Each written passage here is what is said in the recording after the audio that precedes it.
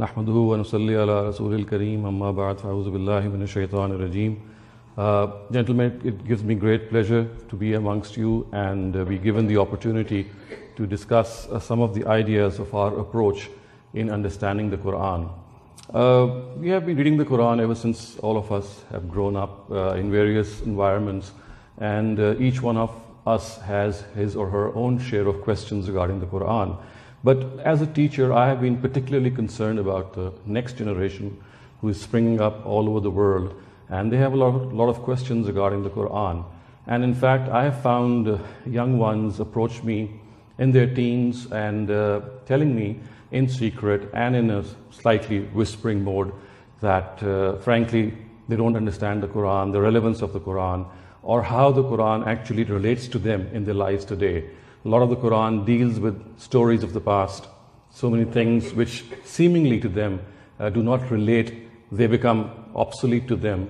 So the young mind is puzzled. It's not that they are drawn away from the Quran, it only seems that a proper introduction to the Quran needs to be given before they actually start reading the Quran. And I have actually been working on this, and ever since this problem was diagnosed many years ago, what we have done is we've tried to actually come up with a short introduction to the Quran for the young ones, as well as for people who'd like to know how the Quran speaks to us and how it is relevant to us, and what are the basic background features of the Quran that all of us need to know when we study the Quran. And this is also true for people who'd like to study Islam for the first time, maybe who are not yet Muslims, and they'd like to know what the Quran tells them. So it's not a good idea to hand them over the Quran without actually introducing them what the book is about. So it's like a background check on the book that you'd like to introduce to other people. So whenever we study physics or chemistry or any other science subject or any other social science subject, what generally we do is we always have an introduction to that subject first before we start studying any text. It makes much more sense, it makes much more pleasurable reading if we are able to gauge what the book is all about. So today I do plan in a very short space. Of course, this needs some more lectures, but I'll try to summarize some of the major areas which, as Muslims and as people who'd like to study the Quran, to have a basic introduction of the Quran, we should have that idea, we should have that background knowledge, so that whenever we pick up the Quran the next time, even whilst reading it with a good translation, it makes much more sense to us, and we connect to it in a much more vibrant way than we normally do by just picking up the translation, and at times lulling those questions to sleep that might arise in our minds simply because we think that being believers and being people who have been brought up as Muslims, all that we need to do is just to read through the Quran, and even if we have questions or issues of relevancy or irrelevancy, what difference does it make as long as we have this belief that the Quran is the book of God, and all that we need to do is to just read it with a good translation and perhaps follow it to the best of our ability. But as I said, that it's like a very rudimentary example to you would be that if you do not understand poetry and you are translated a particular poem, although the effect is still there, but had you known the original language and the way that poetry speaks to you, you would have had that extra effect. It would have had an extra effect on your soul that you just don't derive directly from it. You also derive the urge to follow that. So the thing which misses out in this whole exercise is that a plain translation can tell you what God wants from you, but the effect which a person can have on himself or herself, if he or she is able to directly understand the Quran, and also some of the nuances, some of the subtleties that are with the Quran and which are specific to the Quran, because the Quran is a unique book. It's a book that we are not very, very used to. The books that we are used to are books which have headings, they have chapters, they have subheadings, they have paragraphs, they have a lot of things. And the introduction to any book, of course, is the foreword or the preface of that particular book. So we are used to books in the human plane in which the book that we call Quran is entirely different. So hence it becomes even more essential and even more necessary that we have that basic introduction. So, having said these basic introductory remarks, I'd like now shift my talk towards some of these basic issues which must be understood by all serious students of the Quran, all serious people who'd like to know that why is this Quran such a glorious word of God. And at times when you pick up the word of God, it's like an anticlimax. If I reflect and speak out to you some of the words and minds of my own students and some of the people that I know, that if they don't look at the Quran with aqidat and with that believer sort of a eye, the thing that comes to them has to be explained in the current idiom and in a way that it really makes sense to all of us. So the first thing that all of us need to know is the genre of the Quran. What exactly is the Quran? Is it a book of poetry? Is it a book of prose? Is it a book of history? Is it a book of science? Is it a book of quotations? So there are a number of genres that exist in contemporary literature.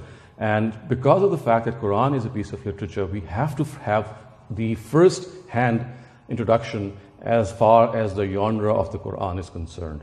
And as far as the genre of the Quran is concerned, a simple reading of the Quran will tell you that the closest example that we can give about the Quran is that it's a book of dialogues. It's a book of a conversation between people who existed in times of the 7th century Arabia.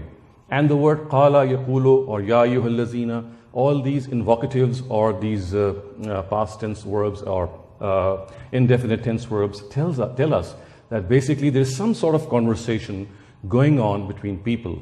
And that conversation, if it can be closely followed and closely understood, the best name that we can give that genre is that it's a book of dialogues. Much like, on a very rudimentary level, much like the dialogues of Plato, or maybe the works of Shakespeare, or the Divine Comedy of Dante, the famous Italian poet, or the Javed Nama of Sir Muhammad Iqbal. So if we have studied these literary works, you'll find out that there is a conversation going on between various entities which exist in that particular book. And that is precisely what the Quran is also very, very worthy of. So you see the characters which occur in the Quran. I'm just trying to make it simple so that you can bring the book of God to a slightly more human plane, in order to make it more comprehensible and understandable to people like us, like we earthlings. So if you pick up a book of plays, or maybe like the plays of Shakespeare, or as I said, the Javed Nama of Iqbal, you'll find that there is an introduction in the beginning which tells us what are the characters which speak in this particular play or book of dialogues. And typically the names would be written. So if I adopt a very similar format, I would say the characters which feature in this book are God Himself, the prophets of God, Satan, he speaks in the Quran, and we have believers, we have the people of the book, we have the hypocrites. So these are the main people who actually speak to one another. And when I say they speak to one another, as I said, at times this speech is very subtle. So at times I would be speaking to you, and my conversation would actually be directed to someone else, because I'd like to make it more indirect. And the more indirect a certain intent becomes, the more direct actually it is felt by the other person. Because if you talk directly to certain entities, it becomes much more blatant. And when the purpose is to make it more subtle, what you do is you don't address that entity directly. You address someone else, and the direction of that address is actually to that entity. And that entity actually understands it very well, as we do in our own conversation. So if you have to look at the Quran, you can look at the way, for example, the people who are sitting in this room, when we talk to each other, the way we converse with each other, the things that we at times omit and leave them to be understood. At times we speak in a sort of a monologue. At times our speech is directed simultaneously towards more than one entity. For example, like Imam Farahi, one of the premier scholars of Quran in the subcontinent, once said that the Quran is khatiban samawiyan. It's like he's like a divine sermonizer who speaks to multiple addressees. So it would be speaking to the Jews and the Christians and the Muslims simultaneously. And what would happen is that because of the fact that it would be speaking to one entity and then shifting that address to the other entity, the reader, if is not aware of this shift would regard this jump or this leap to be a disjointed sort of a thing. And often we do come across the Quran, if we read it very deeply and in a very intricate way, it does bother and puzzle us that why is it that a certain subject is discussed and suddenly something new is discussed, and apparently there's not a connection between what is discussed later on and what was just being discussed formally. So this disjointedness and this leap can be explained on many occasions in the Quran if we just think that it is addressing multiple addressees at the same time. So for example, when I'm addressing one addressee, they could be the people of the book, they have their own beliefs. And when I shift to the Muslims, of course, they have their own beliefs. That shift can be accounted for if we know that two particular entities are being simultaneously conversed with. However, if I don't have this background, I would have this question in mind. Why is it that at one time one thing is being discussed and without any reason or any connection, another thing is brought up? So that actually also solves this riddle of disjointedness at many places. Of course, there are certain other subtleties in the Arabic language, but many a time these subtleties are because of the fact that we don't gauge that the Quran is just discussing multiple entities and multiple addressees at the same time. So if we keep this dialogue nature of the Quran in our mind, there are certain things that spring forth as a result. And I'd just like to enumerate those couple of things in a few points. First, whenever you pick up the Quran and start reading a surah, ask yourself, who is speaking to whom? Who is the addresser? Who is speaking? And to whom is that discourse being addressed? And that will give you an idea that at times it's not just a simple reading in which God is always speaking. Because of course God is the author of the Quran, but besides being an author, he has used various characters within the Quran who deliver their own speeches. So when you are more careful in studying the Quran, every time that you pick up a Quranic verse and see that who is the addressee and who is the speaker, you'll actually have an entirely different view of the Quran. And just to give you maybe an example of in the human's affair, so if, for example, if you pick up Shakespeare's Julius Caesar, a very famous play, and you'll find Portia speaking, you'll find Brutus speaking, you'll find Caesar himself, you'll find Cassius.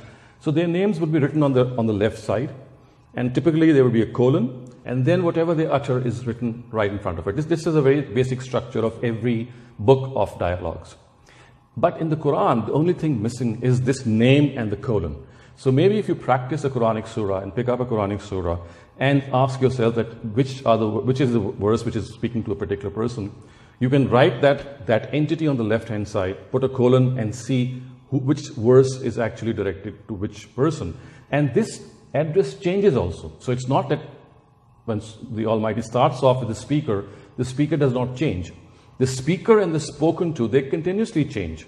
So as you read a shorter surah of the Quran, it's a good exercise to do. Just pick up the Quran, pick a shorter surah of the Quran and analyze who is speaking to whom. And whenever that shift takes place, just mark that. If you have a computer, of course, it's very easy. You have the Arabic text or the English text in Word format. You can just divide that and tell yourself, okay, this is the part which is being addressed to a specific entity. And from here onwards, it changes and it switches. And let me tell you, when you start doing that, you'll discover a new Quran. You'll find out your own personal interest so catchy. It's so, your attention is caught so much that you literally start analyzing that what exactly is the whole scenario about. So these 2 points are basic offshoots of this genre of the Quran. That first, analyze who is speaking to whom, and second, always pay attention to this change in address which takes place very frequently in the Quran. So for example, Surah Fatiha, just pick up Surah Fatiha and you'll see that Alhamdulillahi Rabbil Alameen Ar-Rahman Ar-Rahim. These are verses that come out from a human mind and they address God. So a very simple reading would tell us that the whole of Surah Fatiha comes out from the human mind. So the speaker is a human being and the spoken to is God. Because in most du'as, in most supplications, it is like this, that the speaker is always a human person and the spoken to, of course, is the Almighty. So on and so forth. The third point that needs to be perhaps kept in mind when you study this dialogue nature of the Quran is that a lot of things which occur in the Quran have a very local or a localized appeal. Thus, for example, characters which do not exist in 7th century Arabia will never be brought up in the Quran. So I have many friends, Hindus and maybe some other denominations, who often ask this question, that why is it that the Quran does not speak of two very major religions of the world, that one is Buddhism and the other is Hinduism. And they are, of course, they occupy a very vast area on the globe. So the answer is very simple. Buddhism and Hinduism never existed in Arabia of those times. So when you talk about certain things, it's not that the Quran is an all-embracing book, although the principles, of course, are all-embracing. But the people who are invested in the Quran as characters, they are the ones which are real-time characters, which existed in Arabia. So if you ask a person that why is it that Shintoism or Buddhism or Jainism or some of the other religions are not reflected in the Quran, the simple answer is because the Quran was revealed to people and towards those entities which existed in 7th century Arabia, because the dialogue actually took place between them. The conversation took place between them. So if you have this inkling of the fact that the Quran is a dialogue, then the dialogue has to be between real entities. It cannot be an imaginary sort of a dialogue. And the fourth thing, which is also a result of this dialogue nature of the Quran, is that there are certain things which at times don't make sense to us because they deal with the beliefs of the times of those people. Thus, for example, this is a very common question which our Christians and Jews often ask, and that is that why is it that 2/3 of the Quran deals with idolaters? It deals with idolatry. And whenever we pick up the Quran, the Almighty is seemingly very angry with people who have taken up polytheism or idolatry. And because of the fact that these Abrahamic religions, Jews and Christians, they are basically standing in the background of monotheism. They are basically monotheistic religions. To them, 2/3 of the Quran makes little sense, because they would ask that why is it that we are being told these things, whereas of course we believe in one God, we don't associate with him.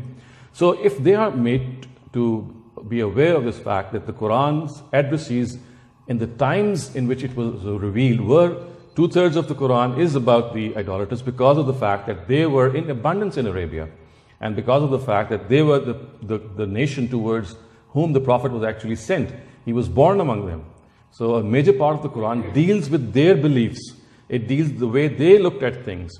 And just to give you another example, look at the Jews of the times of the prophets of Arabia. So one particular thing separated them from the mainstream Jews, and that was they regarded Azra, or Uzair as the Quran says, to be the son of God.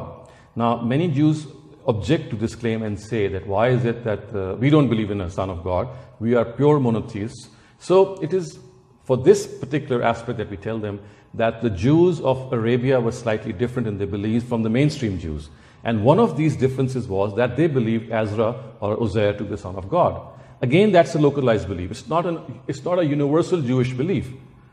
So this again is the result of the fact that the speaker and the spoken to, the entities which are spoken to, are those entities which existed in the times of Arabia. So this particular objection on the Quran, that is, it wrongly attributes to the Jews that they also committed the same form of polytheism as the Christians did, is actually not correct, because of the fact that we need to understand that mainstream Jews, which belong not to Arabia, had a different sort of an outlook. So this is the first point that I've tried to make, that we have to understand this very important area of the Quran, that it's a book of dialogues, it's a book that was revealed between the 6th and 7th centuries towards people who existed, and this dialogue is a structured conversation which takes place between entities, and of course, as a result of this dialogue, we are able to gauge some principles which can be applied to the rest of the world, which did not exist in the times of the Prophet, but we need to understand that they are basically principles, and the application is a human endeavor. So although there were certain principles or certain parts of the conversation which directly made their impact on the people of those times, but a lot of them don't exist today. Thus, for example, as I'll just show you, that the Jews and Christians of the times of the Prophet, in some other aspects also, are not the same Jews and Christians that we have today. They are entirely different lot. And that's my next part of my conversation actually is now going to deal with some of the areas that again need our attention. And I'd call that particular area as to understand the theme of the Quran. What exactly is the theme of the Quran? So the first part of my conversation related to the genre of the Quran, what type of the Quran. Is it a book of dialogues or a book of history, etc.? So in our humble research, it's a book of conversation and dialogues between real life entities of 7th century Arabia. Next comes the theme of the Quran. Now, what exactly is the theme of the Quran? Because it has been regarded to have a very wide theme. Thus, for example, there are scholars who say that the theme of the Quran is man, is the world. And when they say these words, they actually try to point out at the all-embracing nature of the Quranic guidance, that it takes into account everything. There's nothing which you cannot find in the Quran. Every knowledge, every discipline, everything that comes to your mind exists in the Quran. This is how people generally introduce the Quran. But to be frank and to be honest, is this really the case? It is not. Of course, so we need to understand that the Quran has a specific import. It has a very specific theme. And that theme has to be understood if we have to understand the Quran again. So, in order to explain to you the theme of the Quran, let me give you this hypothetical or a real life example in which, if I draw a timeline, it's like a timeline starting from Prophet Adam and stretching all the way to the Day of Judgment. So it's like a timeline of this world. So I would say that if point 0 is the time where, for example, the Prophet Adam was injected or inducted on the planet Earth, and the last end of this line is the day on which everything will be destroyed and the Day of Judgment will come into being. So on that line, the religious history of mankind, I'm talking about the religious history, not the other type of history, we can divide the religious history of mankind into 2 parts. The first part, which started with Adam and ended on Muhammad sallallahu alaihi wasallam, is called the prophetic period, in which prophets of God came, in which the Almighty directly interacted with human beings through His prophets, sent books, guidances, and the works of the angels were much more palpable than they are today. And then there is a second period, which starts from the demise of Prophet Muhammad and ends and goes all the way up to the Day of Judgment. So if you can divide this, you'll find that the first period occupies a very long time. I mean, if it's 7,000 years or 8,000 years, there is a huge amount of discrepancy as to when Adam existed and when actually this first prophetic period ended. But whatever that, it's much longer in extent to the extent in which we are living today, the post-prophetic period, but because that's just about 1,500 years old, till now. Of course, it can stretch to God knows what time. But the first period is the period in which the Almighty sent prophets, and the second period is the one when He no longer sends prophets, and the guidance that He has given us in the form of books, of His own books, they are preserved for us to be guided from. So in this particular first period, which we call the prophetic period, there is a specific feature which is very, very specific to that period, and which cannot be stretched in the second period. And it is by not understanding that particular aspect that we have actually at times come to a lot of erroneous conclusions regarding what the Quran says, regarding especially Jews and Christians or non-Muslims of its own times. So in this particular first period, what the Almighty did was, in the times of His messengers, He sent those messengers. Those messengers were given this authority to speak the truth on His behalf and conclusively deliver the truth. When I say conclusively, it means that they are left with no excuse to deny the truth. So in the times of the first period, which is the prophetic period, there is a feature which is common to almost all messengers of God, and that is that the Day of Judgment, which is that third period after your Day of Judgment, in which reward and punishment are going to take place in the hereafter. That reward and punishment, so that we don't forget that reward and punishment, that is actually given empirical evidence in that first prophetic period, such that in the life of each of these messengers of God, they punish people, they reward people on behalf of the Almighty, just to remind all other people that the Day of Judgment is going to come one day. Today we are making this smaller judgment against you so as to remind you that one day that greater judgment is going to take place. So this feature of the first prophetic period is specific to the messengers of God. They are given this authority to punish people, and they are also given this authority that if they are not in a certain quantity, then the Almighty Himself punishes those people through natural disasters. Thus, for example, the Ad and the Thamud and other nations were destroyed by the Almighty when they intentionally denied the truth. So this first period of the Quran, of Muslim, or I can say the world religious history, is a period in which the Almighty punishes people for their deliberate denial. In the next period, which is the post-prophetic period, from the Prophet Muhammad until the Day of Judgment, this no longer is the case. Punishment at the hands of the believers no longer takes place, because prophets of God, they are in fact representatives of God. And because they are representatives of God, they are authorized to do certain things which normal believers are not. In the times of the prophets of God, which is the prophetic period, the Almighty delivers the truth through these prophets, and He tells His own prophets that which of the people amongst His addressees are intentionally denying, deliberately denying, and hence they are punished for their deliberate denial. In the post-prophetic period, this deliberate denial cannot be judged, because you see, deliberate denial is something which relates to your own heart. It's in your own intention, and only the Almighty could have divulged that deliberate denial, and he did not do so. He did not choose to do so. So we need to understand that the Jews and the Christians of the times of the Prophet who had intentionally denied were punished by God or through the prophets of God at the behest of God, because of the fact that the information of this deliberate denial was made available to the prophets of God, and they were told that they'll be punished because of the fact that they were left with no excuse. After this period, the post-prophetic period, the period in which we are existing, we can never see, or in the first place, we are ourselves not prophets of God. So the extent of truth or the extent of preaching that can be done by us, of course, is much lesser at extent to what prophets of God could have done.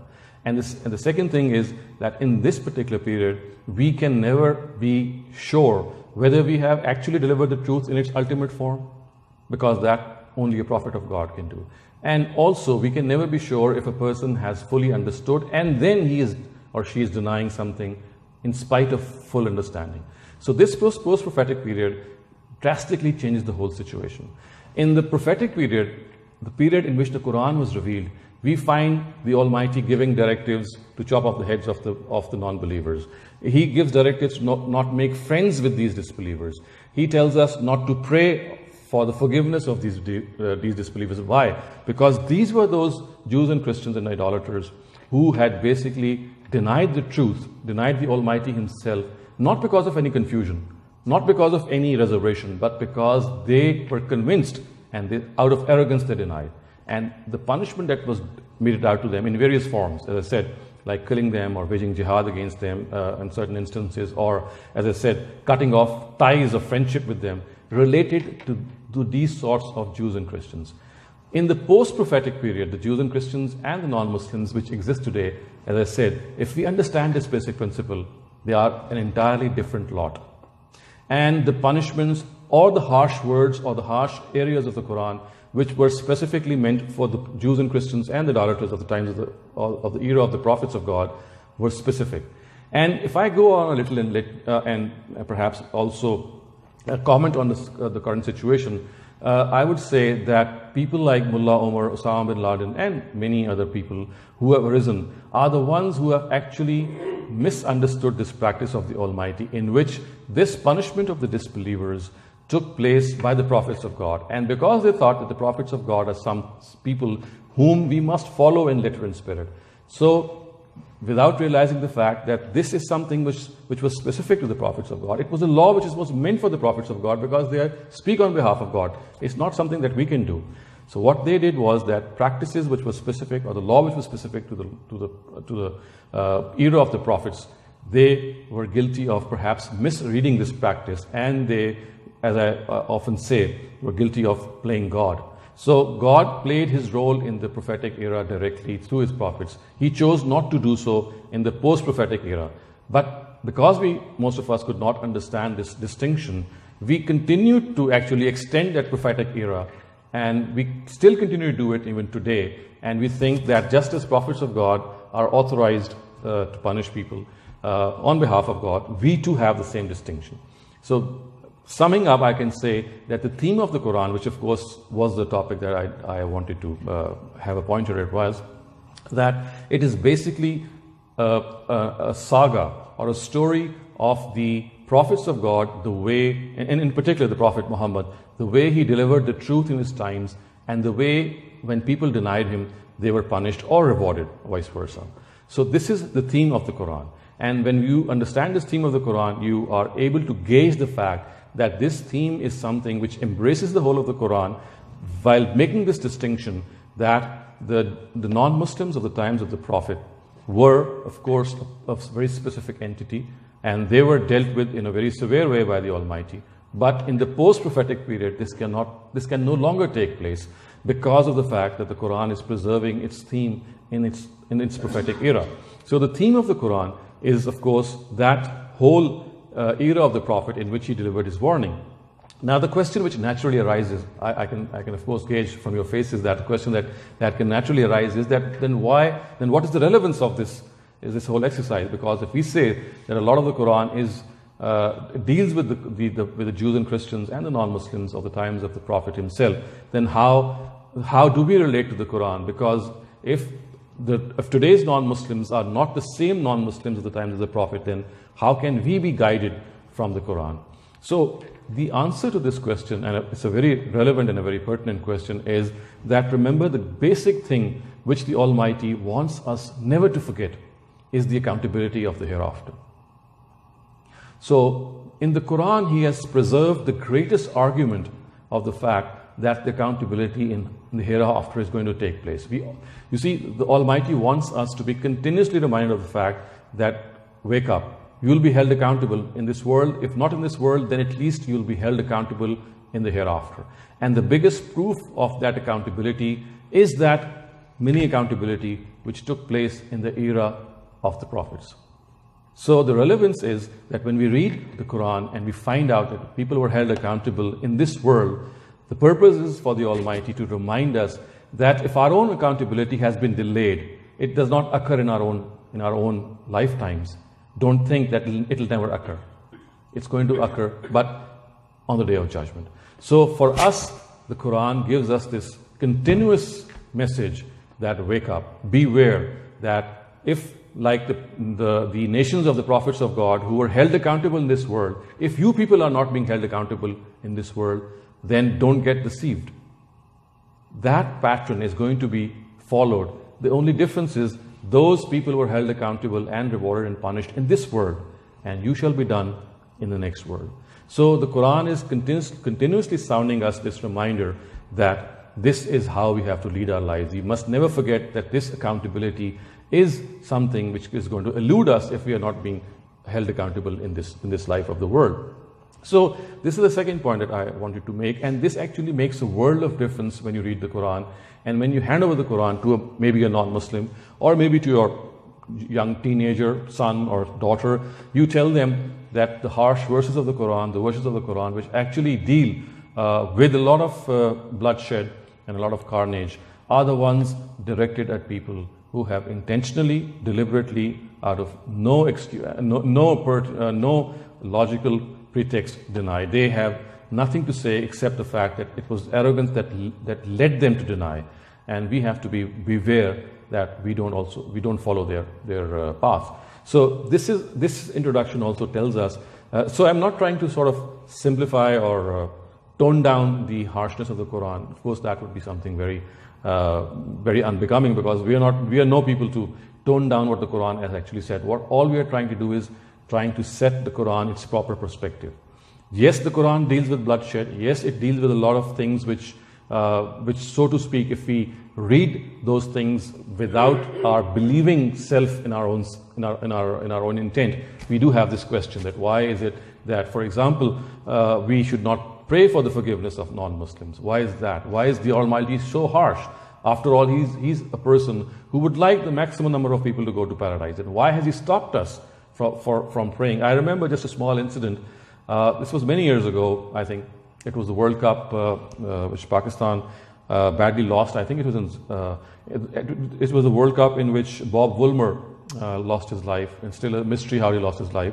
So when the Pakistani team came back to Lahore, to Pakistan, so they had a service in the church for Bob Woolmer because he had passed away. And I remember, except for Yusuf Yohana, who was still a Christian at that time, he actually went and offered his prayers. All the Pakistani team was standing outside the church premises, and of course, understandably, when they were asked, they were said that we are not allowed to pray for the forgiveness of a non-Muslim, and hence we can only show our solidarity or our sympathy, but we cannot pray. So, of course, the question was asked at that time, and it still exists in the minds of so many teenagers and youngsters who are cricketers. They ask that why is it that we've been stopped from praying for the forgiveness of a person who might be a very righteous person. He might be a person who was seeking the truth, and the truth eluded him, and maybe he had some excuse. And why are we so harsh? So the point that I'm trying to make is that when we read the Quran, we need to understand that these verses specifically address those non-Muslims of the times of the prophetic era who had intentionally denied, whose intentional denial had been actually divulged by the Almighty to the prophets of God. And we just cannot hold the Jews and the Christians of today to be analogous or the same. They might have the same beliefs. So the beliefs might be the same, or in fact they are the same. But the way that we need to deal with them is not the same. We need to understand them. We need to deal with them as if they are any human beings. For example, social intermingling or wishing them in their functions and going to them or inviting them over is like a normal thing to us. And on a similar note, if you read the Hadith also, you will find that in pursuance of this Quranic intention in which it is said that you have to be harsh to these non-believers, you will find the Prophet himself showing this harshness at a number of times. For example, he actually stopped Muslims from saying salam to non-Muslims. And there was a time in Mecca when this never happened. He used to say salam to non-Muslims and to the mushrikun, but in a certain point of time, he stopped doing so, and he also stopped the Muslims. But is it the same that we stop saying salam to non-Muslims of today? No, because these non-Muslims to whom we had been stopped in the times of the era of the Prophet to not say salam were the ones who had intentionally denied. They were condemned by the Almighty, and as a result of this condemnation, there were a number of other punishments also which were given to them, which included apostasy, which included some other things which of course we can discuss later on. But the point that is being made here is that we need to understand that the society that we live, the world that we live in today, in fact, it's a global fraternity. From the post-prophetic era, as soon as that era started from the departure or the demise of our Prophet until the Day of Judgment, this now is not the same era in which prophets of God are going to come. Hence, the principles of the first era are not going to apply exactly in the same manner as they did before. Today, we live amongst our non-Muslim fraternity as part of their own entities, as part of them. And hence, we need to understand them and they need to understand us. And I often say that this interfaith dialogue, if it is to take place in this post-prophetic era, it has to be a two-way traffic.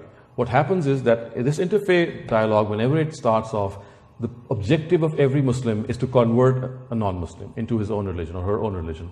This should not be the objective. Of course, the objective should be to present what you think as right, but to forcefully convert other people or to condemn them for not converting is not the right approach. And this approach has actually developed because of not understanding that first era or the directives of that first era. And we are actually sort of extrapolating those directives, pulling on those directives of the first era and trying to apply them in this second era. So this is the second part. I don't know how much time I have. I can go on?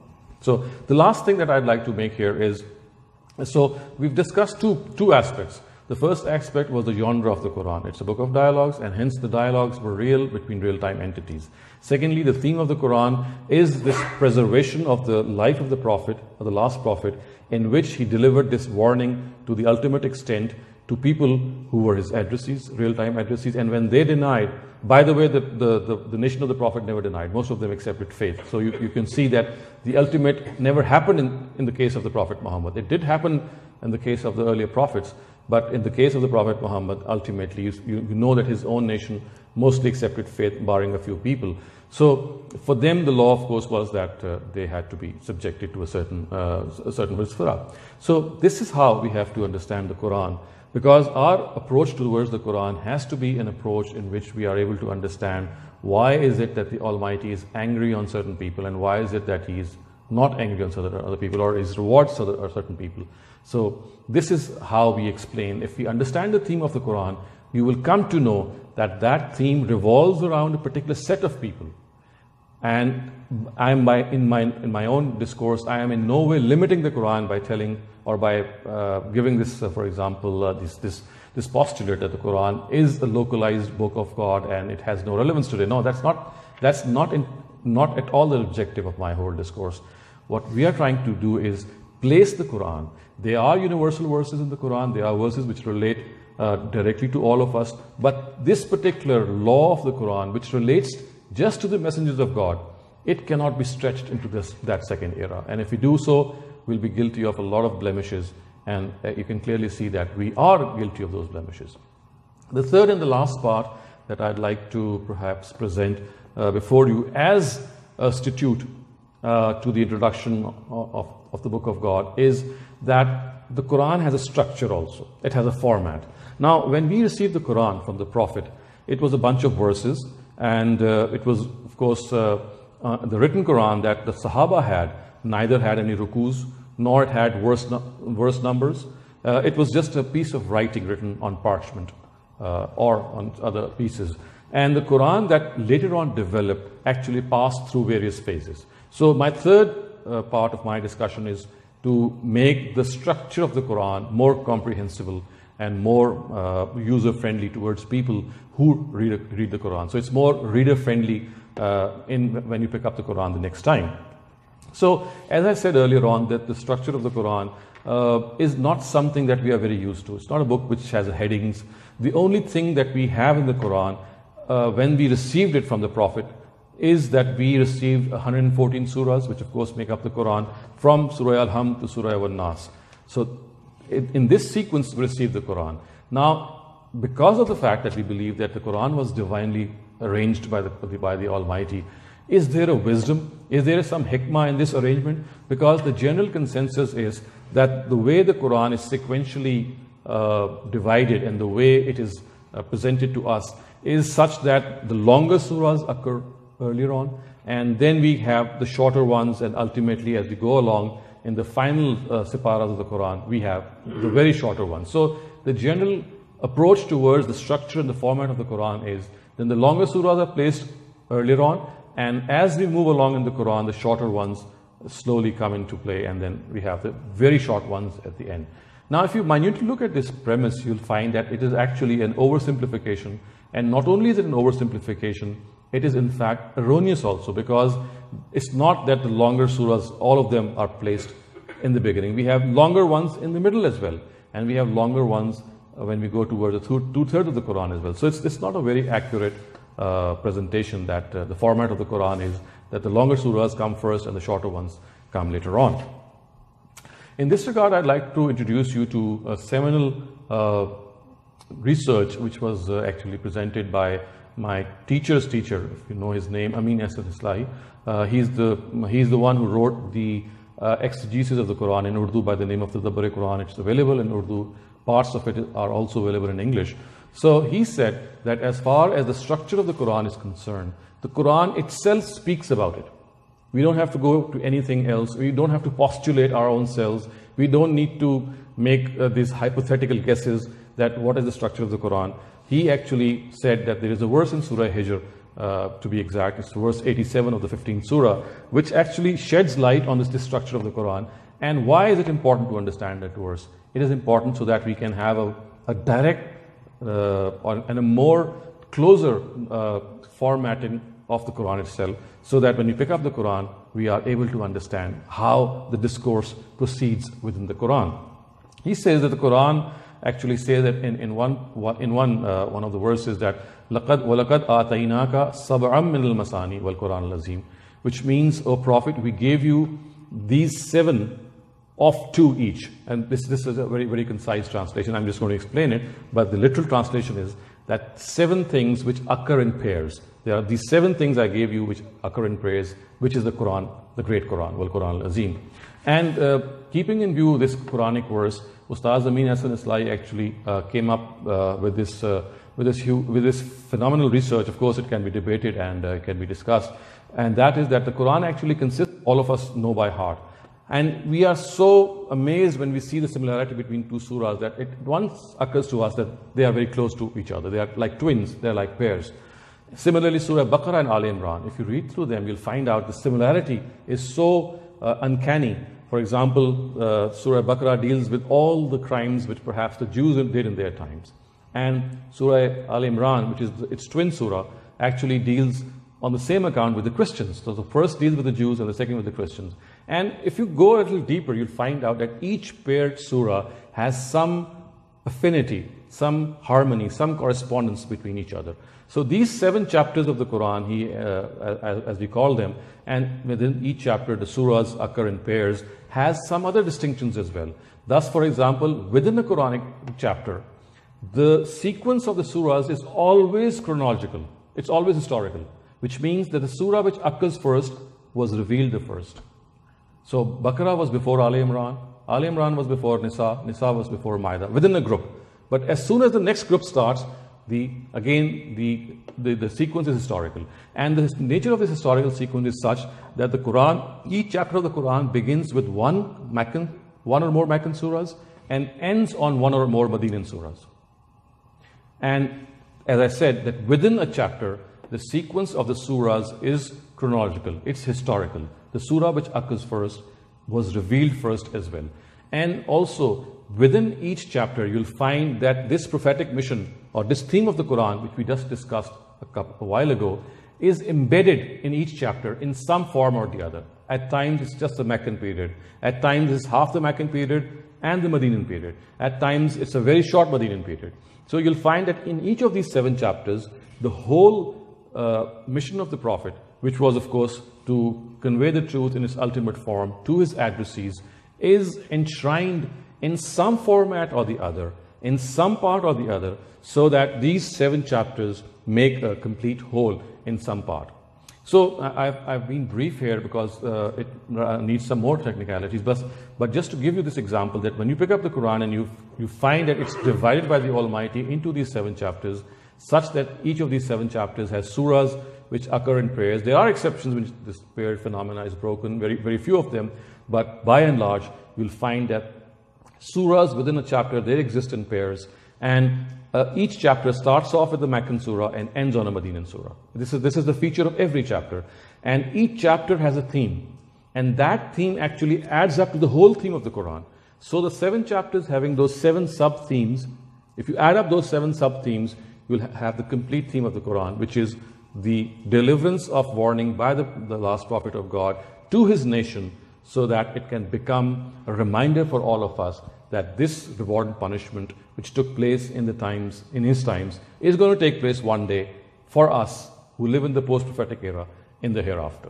So this was a very brief introduction, dear participants. I'm sorry if I bored you, because there was something technical as well, and there were some things which were perhaps new to you. Just to recap, we have studied or introduced the Quran in 3 areas: the genre of the Quran, the theme of the Quran, and the structure of the Quran. Of course, I have been brief. I have not given you perhaps enough examples for want of time, but because we have a publication on this subject, you can read through that, and that can be perhaps more illustrative. My purpose here was not to give you a detailed lecture, but rather to point at some of the main areas that are very essential, that when you pick up the Quran today, when you start reading it today, or when you hand it over to your young son or your daughter or maybe a non-Muslim, then he or she should be given a prior introduction to what the book is all about.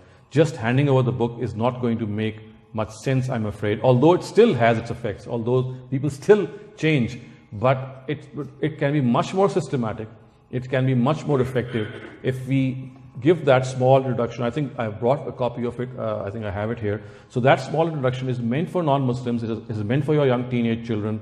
It is meant for our own selves as well, who would like to rediscover and revisit how the Quran that we read every day, and at times we, as I said, we have these questions, but we just put them to sleep.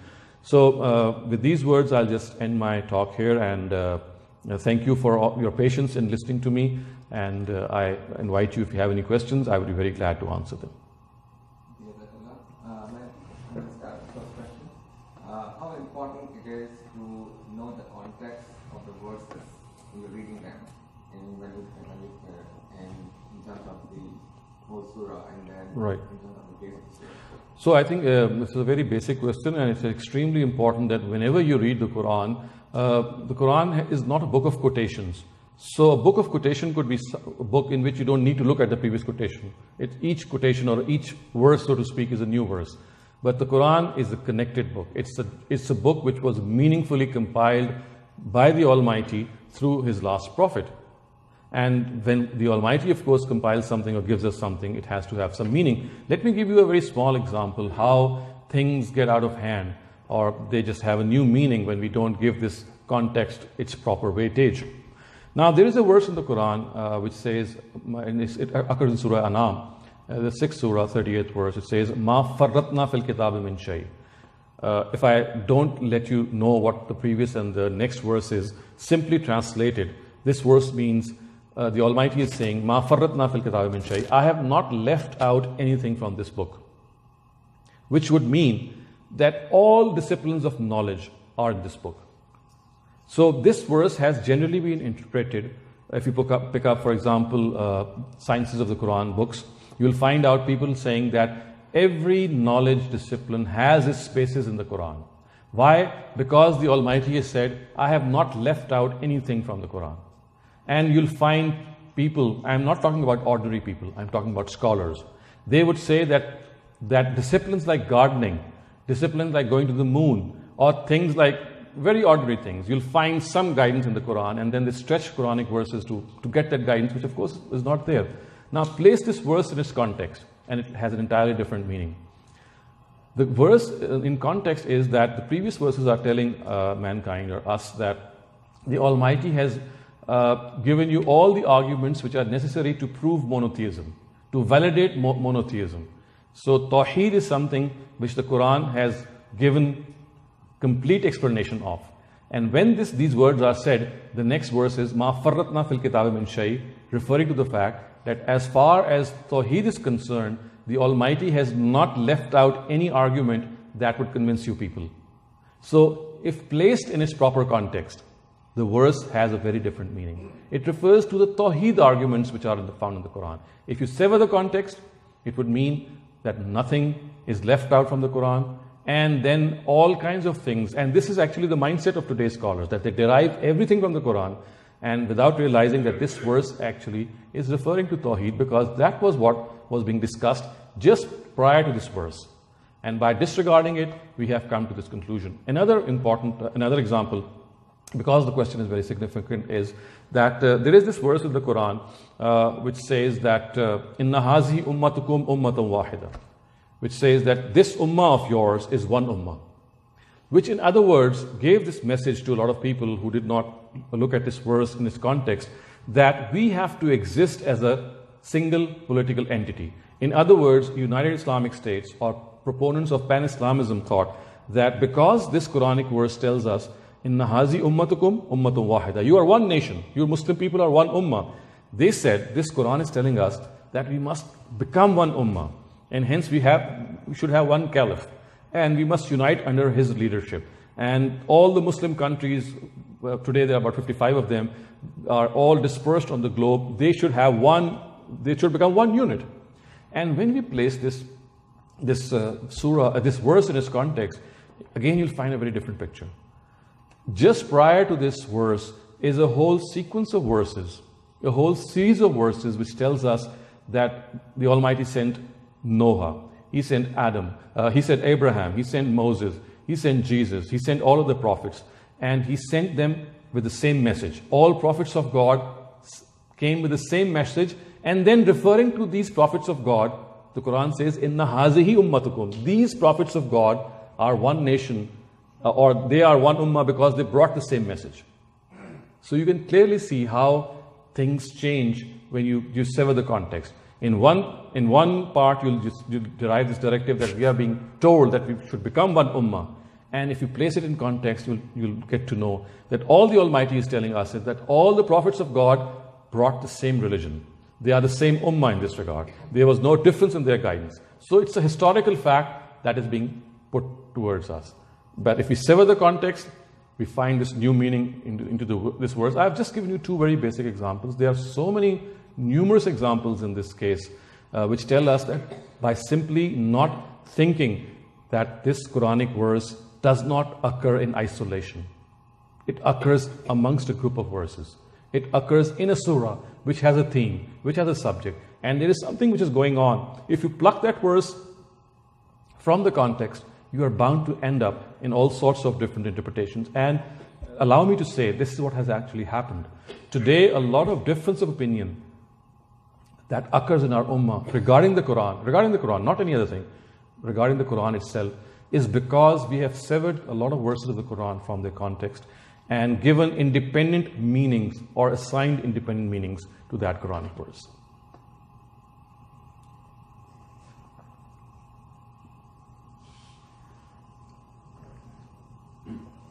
So, my question is about your talk.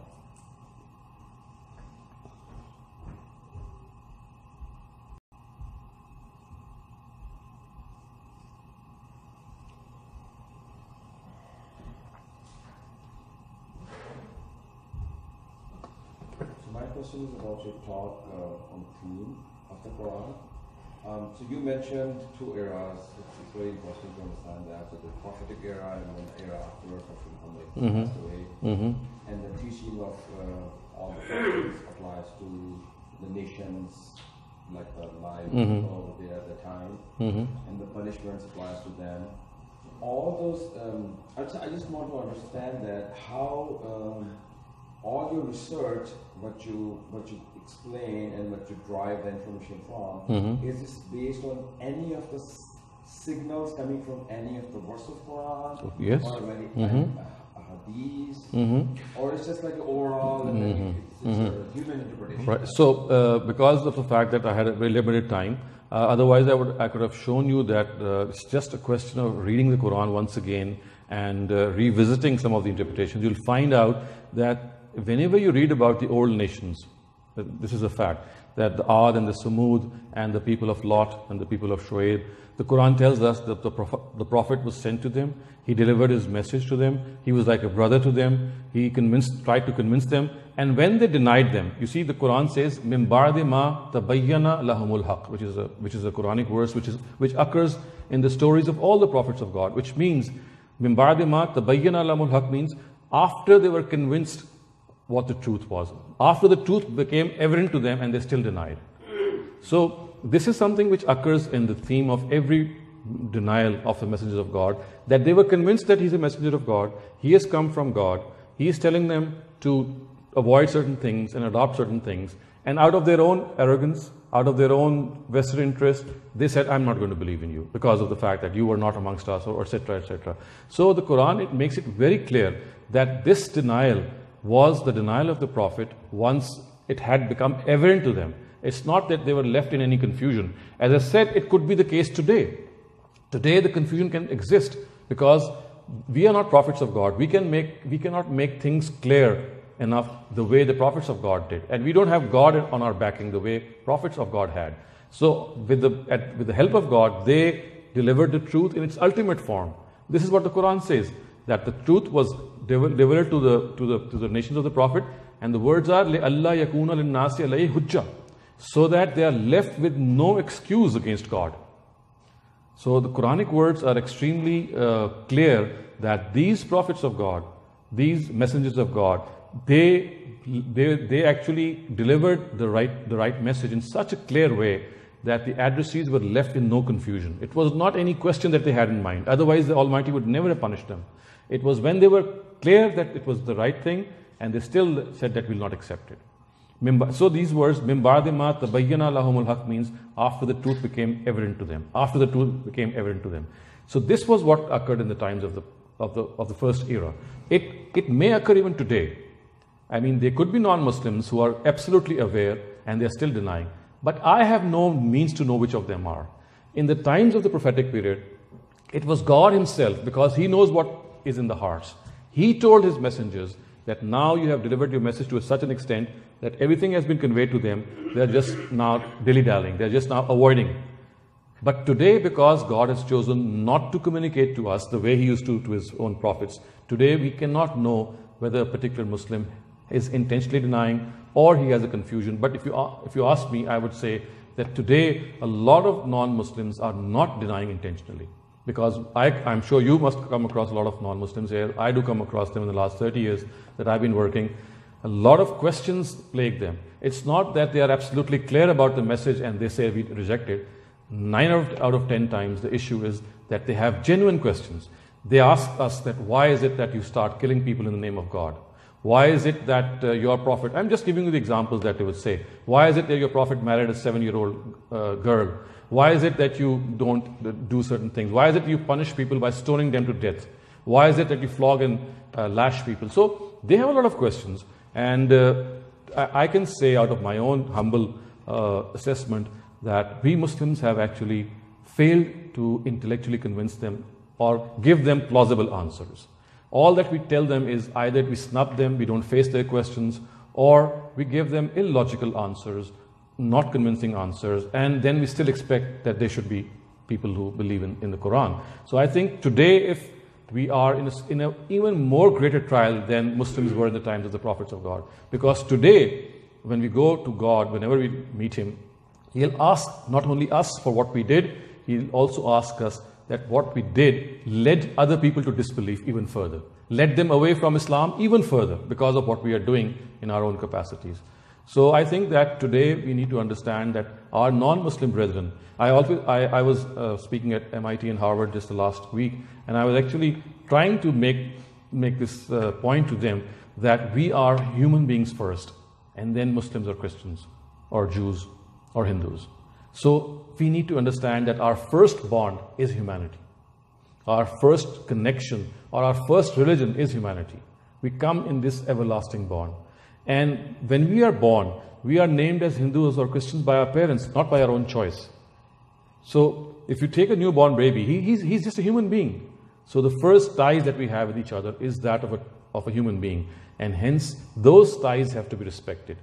We have to respect people, if we have to want ourselves to be respected.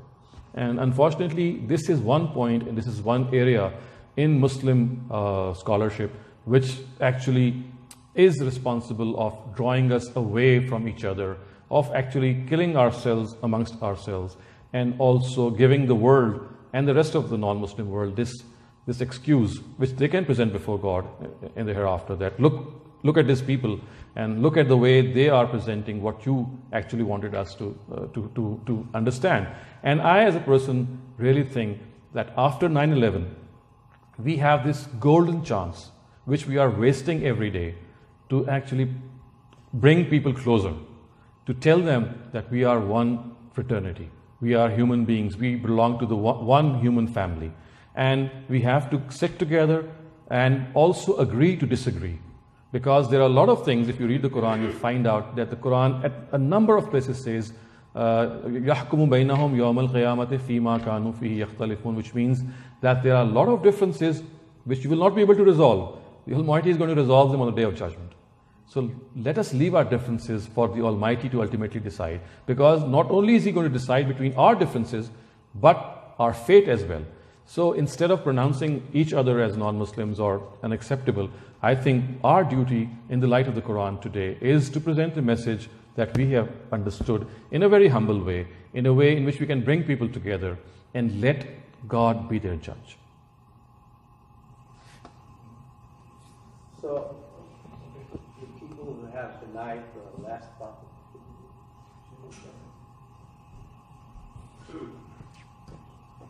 how many people? Now, our attitude towards them is really, really harsh. And they're really working great work here in the United States. It really bothers them. So, in your words, they're human. Absolutely. You see, whether they are Ahmadis, whether they are Ismailis, and whether they are other people who have gone further and who might be deviant, who differ with the lot. But as human beings, we do not have the right to call any person as non-Muslim. This is another thing which we need to understand. The Quran has not given anyone except God Himself or the Prophet to call anyone as a non-Muslim. We have absolutely no business to call any person a non-Muslim if he himself thinks that he's a Muslim. Of course, people who profess non-Muslim as themselves, they are non-Muslims. But as long as a person regards himself or herself as Muslim, we have no right to do otherwise. And in Pakistan, if you're specifically referring to the milieu which exists in Pakistan, the way they are persecuted there and the way they are, it's such a pity that the way they are killed and the way they are badly treated is absolutely uncalled for. And I am absolutely sure that had the Prophet been alive today, he would have been ashamed of what we are doing. So our business is to call them to what we think is right. Our business is to present in a humble way what we think is right. But what business is it that we stop them from going to the mosque, or we stop them from praying, or we stop them from saying that you cannot deliver the kalma the way we do? So this has to be absolutely clarified amongst us that there is no single verse in the Quran which gives any person the authority to call another person as non-Muslim as long as he or she thinks that he is a Muslim. This authority rested with the Prophet only and with the Almighty. After that, we do not have that. My second question is LGBT. We Right. inherently think that they're going to go to hell because the way they have chosen the lifestyle. And within our communities, we have a huge reservation Right. for those communities. I don't think any LGBT would be allowed to come to the masjid after he is declared Right. as such. So again, my humble opinion here would be very similar, that LGBTQ, they are human beings, they are deviant human beings. We might not agree with what they are doing, but we have to respect them as human beings. I know people of that community who pray 5 times a day, who fast, who do all other things except for their queer or their different sexual orientation. Other than that, they are very good practicing Muslims. By the way, I don't know whether you know or not, in Montreal we have a mosque. It's gay. It's a declared gay mosque, and people the imam is gay, and he says that he welcomes people who are gay to pray there. Anyway, that was besides the point. But the real point is that whether they belong to the LGBTQ community or any other community, that is between him and his God or her God.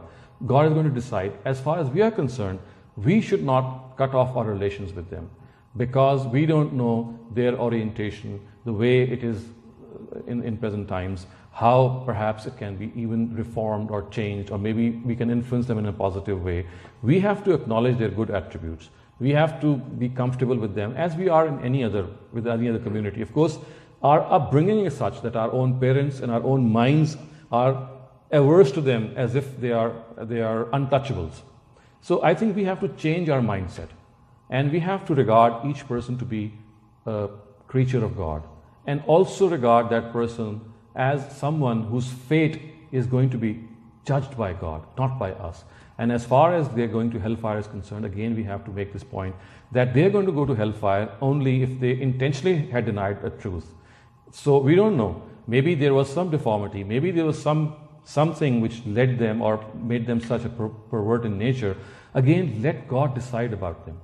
We must not regard them to be analogous with the community of the Prophet Lot, because you see, the crime of the Prophet, the people of the Prophet Lot, was not merely that they were gays or lesbians. They had a step ahead, and they had denied a prophet of God as well. So besides these ill ways, the thing that made them condemnable even more in the eyes of God was that they intentionally denied a prophet of God.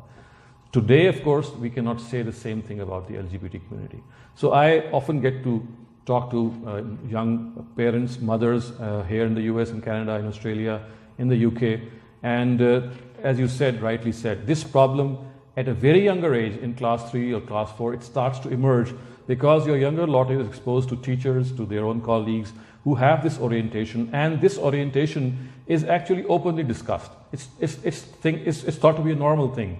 And because of the fact that we Desi people are generally trained to become averse to them or not go near them, I think that it is here that we need to perhaps revisit our attitude. We need to reform ourselves, and we have to regard them to be creatures of God. And I'm always reminded of the Prophet Jesus in the Bible, when he once said, when he saw, when the Jews saw Jesus sitting with a lot of people who were bad in character, the Pharisees and the Sadducees asked him that why are you, teacher, why are you sitting with these people? They're so rotten people. And you know what he said? He said, I have not come to the righteous. I have come to the sinners. Because the righteous are reformed. They don't need my guidance. I have been not sent for the righteous. I've been sent for the sinners. And I always think that these are such sublime words that only a prophet of God could have uttered them. He did not condemn them. He sat with them. And when people objected, he said, I'm sent for these people. And I think we should take cue from this, that instead of shunning people, instead of avoiding them, instead of labeling them or isolating ourselves from them, it is much better to be humble and interact with them, and at the same time realize that if they have a deviant attitude in a particular area, what about our own selves? Are we very pious? Don't we have a lot of shortcomings? Don't we lie? I mean, if they are sexually deviant, what about us? There could be a number of things that we are doing wrong and not realizing, and just labeling the other person. So I think another thing that we Muslims need to do is stop judging people. And if we are very fond of judging, let it be our own selves. Because in the case of other people, we don't have the data. We don't know how the person is from inside. But as far as my own self is concerned, I know who I am. And if I have to, I always try to make this point, that we have these telescopes in which we are trying to pick faults and mistakes of other people. Let's turn that telescope inwards. It's just a question of picking your own faults and trying to become a better individual. So what are you going to gain by condemning other people? If at all you're to gain something, it is by correcting your own self. So forget about the flaws of other people, concentrate on our own flaws. If you can explain a little bit more regarding praying for the non-believers. So, right. Like in Quran Sharif it says, Ibrahim is saying that he prayed for his father only because he was very kind-hearted and he prayed for the non-Muslims. Right. So in the Quran, in Surah Tawbah, and in the case of Prophet Abraham also, we know that the Prophet was stopped, and he said that you should not stand on their graves and la tastaghfir lahum, and do not ask for their forgiveness. Again, these are the idolaters which had been condemned by the Almighty because they were convinced in their hearts that God is one, and in spite of the fact they were convinced of the unity of God, they did not accept that. So it was as a punishment that the Almighty, it was the Almighty, remember, it's not the Almighty telling us, it was the Almighty conveying to His Prophet that don't stand at their graves because they have denied me after being convinced that I am one. So as a punishment, I am not going to allow you to pray for their forgiveness. Is this the case with us as well? Of course not.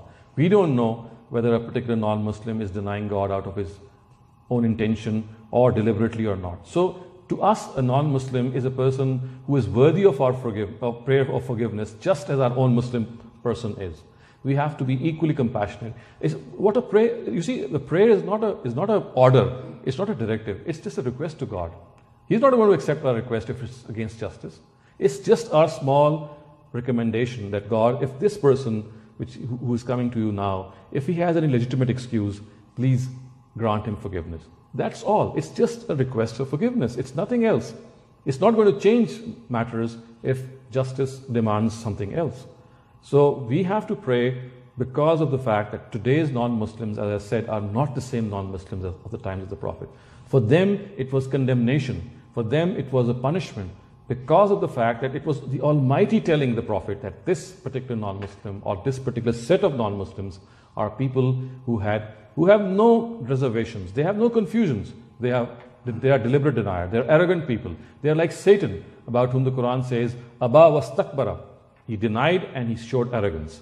So these were the people whose arrogance was conveyed to the prophets of God by God Himself. And as I said, in the post-prophetic era, this is no longer the case. In the post-prophetic era, we cannot have this knowledge.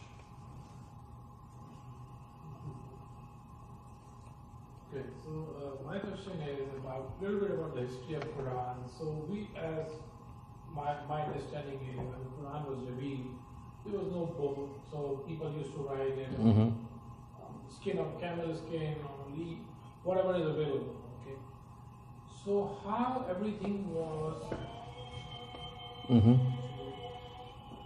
how everything was organized. Okay, How do we know that it was organized correctly? Plus, this is a question in my mind that during the life of our Prophet ﷺ, was there a one complete comprehensive Quran existed at that time or after that? So in terms of like order of surah, everything, how this all came together? Right.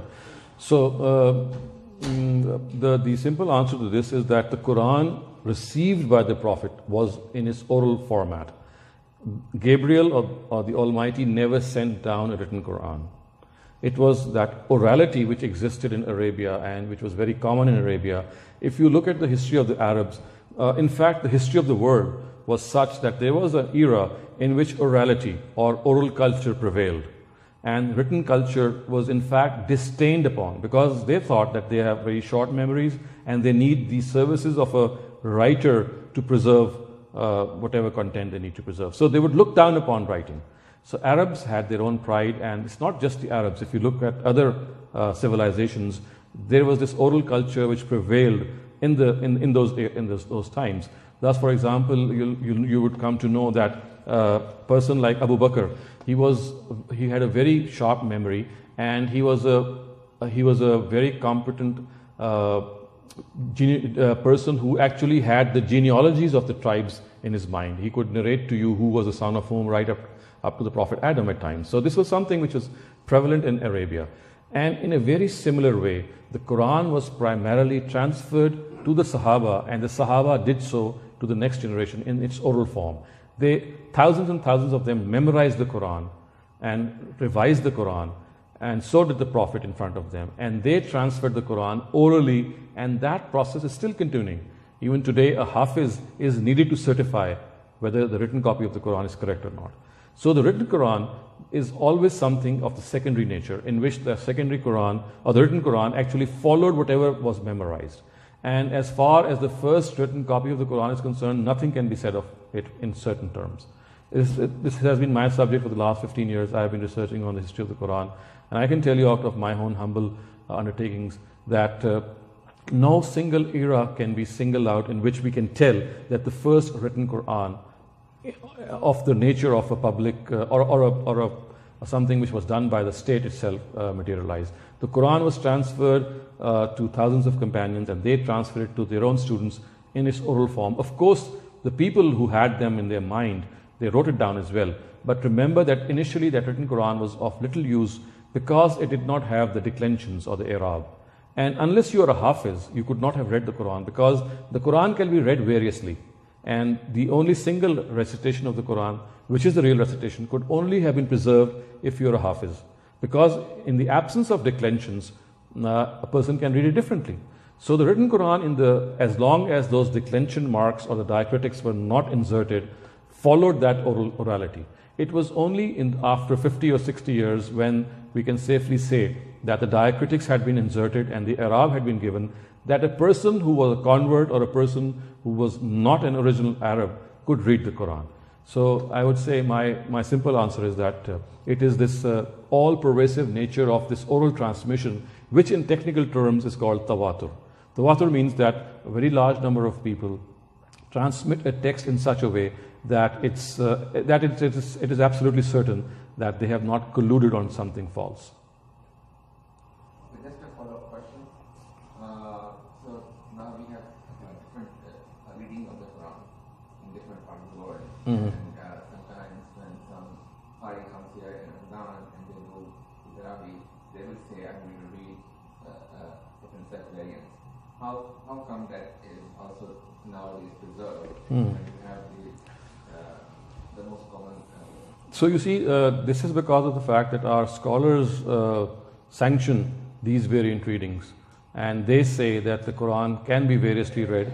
And for example, if you go to Morocco, if you go to Tangiers, if you go to Tanzania, if you go to Egypt and parts of Sudan, Mauritius, many other northeast African countries, and even a place as Hazarmaut in Yemen, you'll find a different recension of the Quran, because of the fact that today the approach of our scholars is that the Quran was actually read by the Sahaba variously. The same verse was read variously in variant terms, and that has been sanctioned by the Prophet himself. Of course, I do not agree with this proposition, and that is actually what led me to devote 15 years of my life to this particular subject. And this is just a summary of what I've written. The actual book is about to be published. So I took up this challenge, or it's not a challenge, it was more of a question that I had in mind, that if the Quran is supposed to be preserved the way we have been taught, then why is it that we have 11 countries of the world reading a different Quran? And actually we have 5 different Qurans today in the Ummah. So 97% of the Qurans are the ones that we are used to, that we read, and 3% of the Ummah is one which has 3 different Qurans or 4 different Qurans, and they are being published there, and not today, they have been published for the last 12 centuries. So where did they come from, and how exactly do we justify that they still exist? So that is a slightly longer topic, but to be very precise, I'm sure I'd not be in a position to exactly answer your question, because this would require a lot of background discussion. But as I said, that one of the reasons that these Qurans exist is because of the fact that there is a hadith of the Prophet which tells us that the Quran was revealed on 7 ahruf. So the words are unzil al-Quran ala sabati ahruf, which means that the Quran was revealed on 7 ahruf. Faqra'u ma tayassara minhu. You can read on any one of these that you would like. Although the hadith itself is subject to a lot of debate, but one of the interpretations of this hadith is that the Prophet himself allowed the Ummah to read the Quran on various, on different variants of the same verse. Thus, just to give you an example, there are so many examples in the Quran. I mean, I have counted more than 2,000 of them, in which words are different. For example, if you go to Morocco, you'll read this last part of Surah Tahrim. It says, وَصَدَّقَتْ بِكَلِمَاتِ رَبِّهَا وَكُتُبِهِ وَكَانَتْ مِنَ الْقَانِتِينَ. This is how we read in the Quran. But the Quran which is found in Morocco will have kitab instead of kutub. So there will be a difference between singular and plural. At times there is a difference between verb. At times there is a difference between tenses. But on most occasions the meanings are not changed. But they do change in some instances. Thus, for example, the Moroccan Quran, if you read it, you will come to know that you don't need to wash your feet for wuzu. If you do masa, just wipe your hand over your feet, it would be enough. And washing the feet in the first place is not even needed and required. And hence, there are some other differences as well. But as I said, these differences have been created by isolated readings of the Quran, by readings which are not supported through tawatur, which of course is something which the Quran that we know is supported, but because of the fact that our scholars sanction that the Quran which has been transmitted in the form of hadith or in the form of a few isolated readings is equally good as the one which has been transmitted through tawatur. So that is why they hold the Quran which was transmitted by a few individuals and hence does not have that authenticity to be equal to the Quran which was transmitted by tawatur, because they say that both have equal status. So they actually regard these readings to be admissible. As far as we are concerned, we make this point categorically clear that the Quran that we think is the Quran that was given by the Prophet to us was the one which is supported by this tawatur, by this consensus of a large or a vast majority of people. And whereas this is not the case with us. Of course, I cannot divulge some more details because they would be slightly technical. When I went to Morocco and I studied this whole phenomena there many years ago, I actually discussed it with their scholars, with their contemporary leaders who actually were as sure of the fact that their Quran is equally correct as the one that we read in the subcontinent, that there was no question of any exchange taking place. They said that this is also correct and yours is also correct. And I said that how can the two be correct at the same time? So he said that because the Almighty wants us, He wants to give us this variation. It's like a blessing from Him and we have to accept it.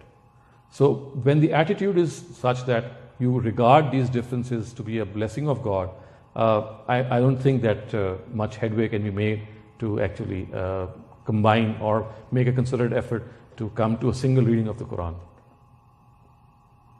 So I have a question and a comment. Well, first of all, Alhamdulillah, great speech, great talk. It makes me believe more stronger as to what I've been believing for a long time, that what was in the Quran was for that time. It really doesn't apply 100%. It really just cannot. But it's good to hear the way you describe, so it makes it easier for me to explain to someone else. So I think looking at the broader picture here, I'm all for humanity, favor religion, that is the number one. But how do we actually make it happen? I don't see it happening. I mean, one way maybe, are you from a Mawrid platform, are you thinking to talk to other scholars, mainstream, what your teachings are? Maybe more and more people hear about this, they start to think about this. Otherwise, we are born with a barometer to check how far is Mr. Niaz and Mr. Mahfouz going to Jahannam and Jannah. Right. So, are these other Mawrid working something like that or no? So we have a very small voice, I can say. It's just a single candle that we've tried to light, and all that we can do is do our best. And I think that the people who are already involved in religious circles, who are already deeply engaged, perhaps they are the ones who are not our direct addressees, because that discussing and debating with them is extremely difficult because they have sort of closed their minds. So our addressees are the people who would like to debate and discuss and entertain new ideas. We don't say that whatever we say is absolutely correct. What we do claim is that we present whatever we think is correct on the basis of a certain argument or a reasoning. That can be challenged and that can be set right by any person. And so our addressees are people who are not closed, they've not stopped thinking, who are still used to thinking, and in particular young minds, like people in high school, in colleges and universities, because I do a lot of work with youngsters and teenagers and all over the world, and I do get the chance to talk to them, and I think that there is a tremendous potential, not only amongst Muslim children, but amongst all teenagers, because they are people who are born in a culture in which the tide of time is that you have to understand something in order to believe in it. You just cannot blindly follow things. This was the culture that we were used to when we were growing up. And that culture has now finished all over the world. And if we don't understand this, we're going to lose our children. And in fact, we have started to lose our children. So I think the young minds of today, they are inquisitive and they are very sharp. They are much smarter than we were in their ages. So if we have the armor of reasoning with us. I was in New York a couple of years ago, and I had a sitting with some teenagers, and they had a lot of questions. And one of them was regarding halal food, and then they said that why is Islam so strict that we should eat this food and not that food? Why is it that why cannot we just say Bismillahir Rahmanir Rahim and eat whatever is halal? So in my humble opinion, I gave them the logic which I found from my teacher and from the teacher of my teacher. And suddenly I found that the youngsters, they said that no one told us the reason. All that we were told by our parents is this is halal and this is haram. You do this and you do this. Stop doing this. So you see, as parents, we need to understand that we cannot order our children to do something or to stop doing something. We have to make them understand. We have to tell them why. Why should we pray? Why should we fast? Why should we avoid haram food? So you see, wisdom is something which is not just my inheritance, not something which belongs to me. If you explain the wisdom to people around you, it's something they will leap for. Because if you have the right reasoning, if you have the right underlying reason that you can explain to people, this is something they will share with you, and they will tell you that this is how we also thought. So I think what we need to do today is understand deeply each directive of religion, find out its logical basis, and try to communicate that to our younger lot as much as we can. Because if you don't, then all you can do is you can perhaps put some pressure on them for a smaller bit of time, but that's not going to work. As soon as they're out of your sight, they're going to do the opposite in a much more forceful way, and we'll just end up regretting. So I think before we regret too much, it's high time that as parents we need to understand that if we have to change the outlook of our younger lot, we have to reason it out with them. And for this, we must understand the reasoning ourselves first, because you see, the lack or the absence of reasoning is found in our own selves rather than our children. So we must equip ourselves first. We must educate ourselves first so that we can actually enter into a dialogue with them.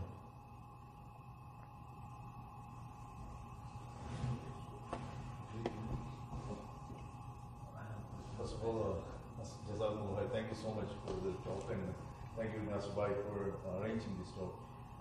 First, I may be the only one who speaks, who does not speak Urdu here, and so I just want to know, like, Al-Mawrid is doing a great job from what I understand from my friends over here.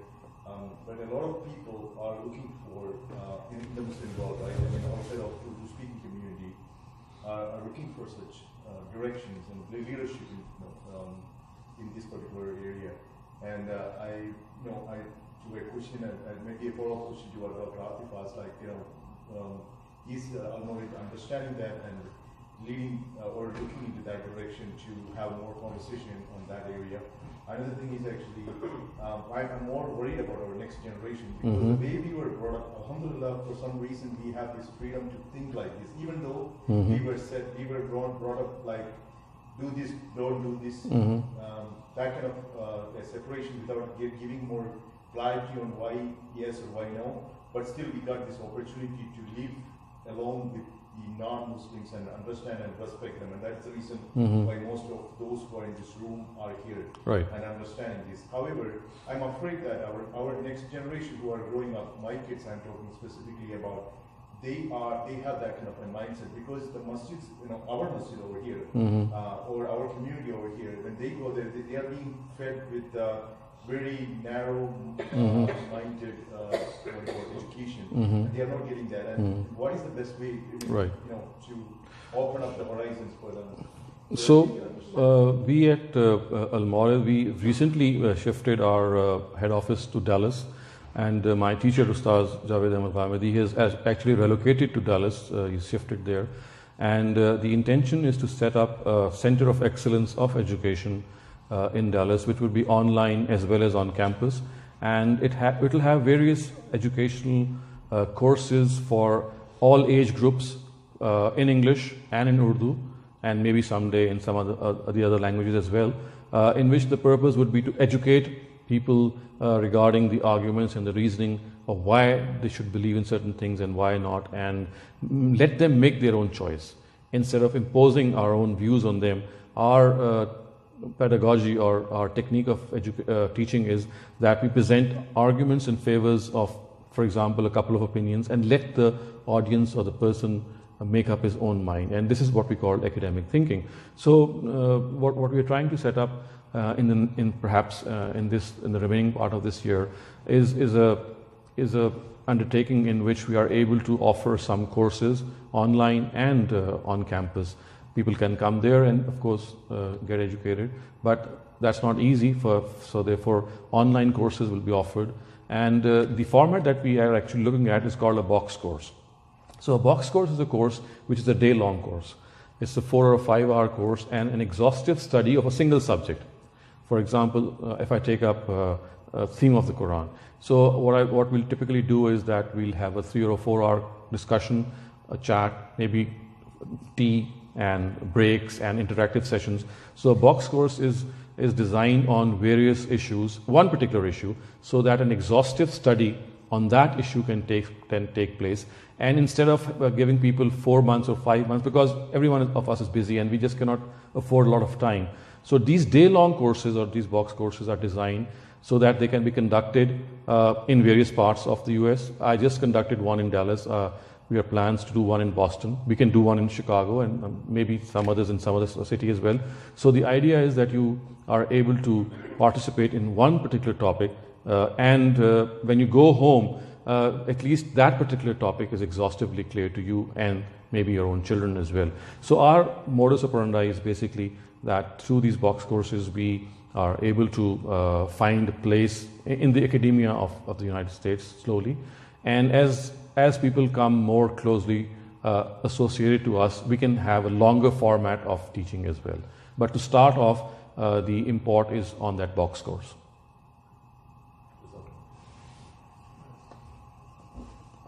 Actually, I have 2 follow-up questions. The discussion has totally changed to different areas, so is it okay if I can take it back to there are 2 questions in my mind, which I wanted to clear. I want to take an opportunity to this talk.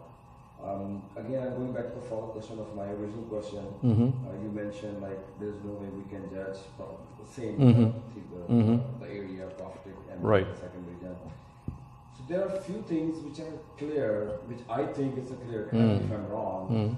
So if a person is a Muslim, and I'm just talking on a real situation, I know there's a real situation in that context. If a person is Muslim and decided not to be a Muslim, Okay. they decided to leave Islam.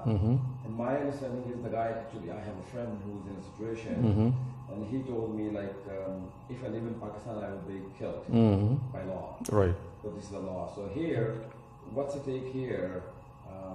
Now here we're clear, like we know he was Muslim, we know he's committing a no more Muslim, and things are clear here. So can we punish? Well, I'm just like I understand. Punish, or are we allowed to punish? Are we judged? He's saying yes, I'm not Muslim anymore. So you see, the Quran itself has answered this question. It says, "Man sha'a falyu'min, man sha'a falyakfur." Let a person who would like to believe, let him believe, and let a person who would not like to believe, not believe. We are no one to decide. Had we been living in the era of the Prophet, of course that would have been a matter, and the Prophet would have called him up and discussed with him, and maybe things would have reached this extent that he would be convinced and he would have still been denying. That would be another thing. But in today's era, in which a person says that I no longer would like to remain a Muslim, it's his choice. We cannot punish him. We cannot rebuke him. Of course, we can discuss it with him. We can have an exchange with him. We can maybe find out what has made him make this choice, because more often than not, it is the wrong attitude of the clergy or our religious people which make people reactionary and make them leave the folds of Islam. So we can have a discussion. But at the end of the day, if a person wishes to leave Islam for whatever reason that he or she might want to, he or she is absolutely open to, as per the Quran. Of course, what the Almighty will do with him on the Day of Judgment is something between he and the Almighty. But today, we cannot pass any verdict against him, and we should not. And we should respect his views or her views, and let him be. And the only thing that we can do is, as I said, engage him or her in a meaningful dialogue, which maybe could tell us the reason. Because you see, this does not happen. I have seen this taking place, but in most cases, it takes place because of some reaction which the person has against religion, and that reaction is because of the fact that he has been mishandled by people around him. So again, follow-up question. The people who believe he should be killed, why they believe? Do they have any Right. So you see, what happens is in the Quran it is told that people who are intentionally deny, and they also intentionally deny as polytheists that they should be put to death. The Quranic punishment in the prophetic era was of two types. If people were basically monotheists, like the Jews and the Christians, they were spared. They were told that they could live under the authority of an Islamic state, but because of the fact that they are monotheists, they'll be allowed to live on their own religion, but as subservients and pay jizya. But for the people who are the idolaters or the mushrikun, they were the ones, because the Almighty says that I can forgive everything but shirk. I can forgive everything but polytheism.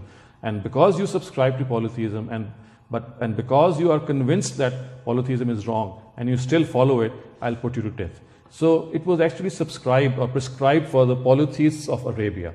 And that is why, by not understanding that punishment was specifically meant for the idolaters of Arabia, our laws actually at times erroneously extrapolate, extend that same punishment for those people and implement it for us as well. And by the way, this is exactly what Osama bin Laden and Mullah Omar had in mind. So in 1994, when Osama bin Laden had not become very popular, there is this famous shura which took place in Khost in Afghanistan, and we still have its clippings. I don't know whether they have them or not, but they were there formally on YouTube, in which he came out from that shura, and he actually he recited a verse of Surah Tawbah, which is Qatilu Aymatul Kufr, that kill these leaders of disbelief, and he was referring to the United States. He said that I declare war on the United States, and I'm going to see them. And this was way back in 1994, and you know what happened about 15, 16 years later. So you see, what has happened is that certain verses of the Quran which belong to the prophetic era in their import were erroneously extrapolated to belong to this era as well. So I have another question, sorry. That's a separate subject. It's talking about like Ahmadis as non-Muslims and Muslims. This is my opinion, so correct me if I'm wrong. So if there's another group of people come and they say we will read 5-10 prayers a day, but we're Muslims, there could be different variation of that. So shouldn't we have a very defined boundary that says this, as long as you're in the boundary, you're a Muslim? I'm not saying ulama or something. Have very clarity, and then who's outside that should not be declared as Muslim. The purpose of that I'm saying is because whoever is doing that in this boundary do not want to lose their identity. So it's a legitimate request. I don't want to lose my identity. You do something else using the same name as mine. I believe this is a correct argument. Right. So you see, we have to go to the Quran and the Almighty, because you see, He has created us and He has given us a certain outlook. So He never imposed this restriction, never. There were people in His times, there were people after His times, and the Quran explicitly argued with them, and it said, La ikrah fid deen, there is no compulsion in religion, and whoever person wants to believe the way we would like him to believe is free to do that. So the restriction that you're talking about, of course, would have been something which we cannot impose ourselves. It should have been either laid out by the Prophet or by the Almighty Himself, and they never did. So in the absence of what they never did, I think we should also refrain, and instead of cutting off people from the folds of Islam, we should be actually behaving in the opposite manner. And let them be part of us. There are variations, there are differences of opinion, and who are we to judge other people? God is there, the Book of God is there, the Book of God is going to converse to them as it is going to converse to us, so let it do its work. And if in spite of reading the Book of God, they end up at some other place, you see, God has allowed them this leverage. And you're talking about these people. What about people who are agnostics? What about people who are atheists, who don't even believe in God, who have several other deviations? Even they are allowed to live by the Almighty. So if the Almighty is allowing them to live and choose for themselves, and then He says, once this period ends, I'm going to take account from you. So let Him take His account. As far as this period of choice is concerned, it is God-given. So something which is God-given should not be, taken away by us. Well, initially I had a different question, but I'll take it from here. That don't we know that God has already defined? We say the Kalma Shahada. That's the requirement for have the faith and having a faith on the finality of Sallallahu. And if somebody is amending to it, they are automatically out of this belief system. So you see, we need to understand it. Why is that person going out of that belief system? Is it because of arrogance? Is it because he recognizes the Prophet to be the Prophet of God, the sole Prophet of God, and still deviating? If that is not the case, because the Quran says that in the era of the Prophet, he does not leave any excuse with the non-Muslims. And they have no confusion. They know what the truth is and they still deny. But once the prophets of God pass away, the situation changes, because the addressees, they change. Their beliefs, they look upon us Muslims the way we behave. And a lot of their confusions are because of the fact that we are not clear ourselves. So for the people of the era of the prophets of God, you are absolutely correct. They would have no excuse. But for people who belong to the later era, about them, we cannot make any decision, because God has left that era open-ended. And He has said, for that era, I'm going to take account on the day of judgment. So in that post-prophetic era, if I call it post-prophetic era, the whole situation is that people who are not believing could be not believing because of a number of reasons. For example, they could be living in a territory in which the message of Islam never reached them. There are still parts of this world, in Amazon, in South America, and Africa, where people don't even know who the Prophet is, who Prophet Muhammad was. So there could be one excuse that that the message of Islam has not even reached them. The second could be that it has reached them, but there was no one with whom they could discuss it or debate with it or find out more truths about it by discussing them. And then there could be these people who had questions, had genuine questions, but the way they were handled or mishandled actually never made them convinced of Islam. So these are the categories which generally exist today. The only category which of course would be held accountable very harshly by the Almighty, even this post-prophetic era, are the ones who found the truths and they still denied it. The only difference is that in the era of the prophets, they could be pinpointed because God was pinpointing them. Today they still exist, but we cannot pinpoint them, because for them we need God to pinpoint them, and God only pinpointed them through His prophets, and those prophets have stopped coming. So in this post-prophetic era, we cannot pinpoint people who are intentionally denying. So in this post-prophetic era, we have to give the benefit of the doubt to other people. And again, as I said, why should we make a final decision regarding them? This is something which is God's prerogative. It is God's domain. So we have to stick to our domain and let God do what is in His domain. My original question is that now that you have moved the headquarters to Dallas, do you still see the same kind of, I would say, denial or rejection of the ideas that you faced in Pakistan with the scholars over here, mainstream scholars? I think so, yes, because the mainstream scholars here have come from Pakistan, most of them, and very few of them are born and raised here. So, as I said earlier on in one of the answers, our main target are not the scholars themselves, because they're already engaged in their work. Of course, if they would like to discuss, we're always open for that discussion. But our main target is the younger generation, and is the disenchanted Muslim mind, which would like to know the truth and is being denied that truth, and also people who are on the other side, who are not Muslims as yet, and people who are fresh converts. So these are the people with whom we intend to engage into dialogue. As far as people who are already in a particular religious organization or an undertaking, I think that we are always open to talk with them, but it's the other way around. They are not very willing to talk to us. Do you have any publication that is targeted towards new Muslim or? In fact, we have. So we have a book, it's called Concise Introduction to Islam, which is meant for people who are non-Muslims, or even younger lot which is growing up and would like to study what exactly Islam is in a very precise way. And we have some other books as well. We have books which relate to professional and personal enhancement, like character building and personality advancement. So there are books available both in the Urdu and the English language. We have a website, so maybe you can circulate the website. The website has a list of our publications which are available online, and they're also available at Amazon and can be ordered and bought as well. And they can be read online as well, some of them. Okay, one final question. The difference in translations between Al-Mawrid scholars and other scholars is that so one part is the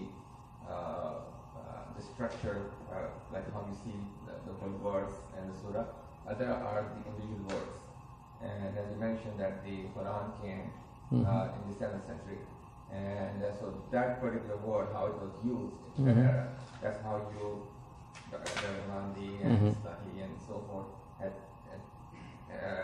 had found the meaning, right? So there is a reference for the Jahiliya,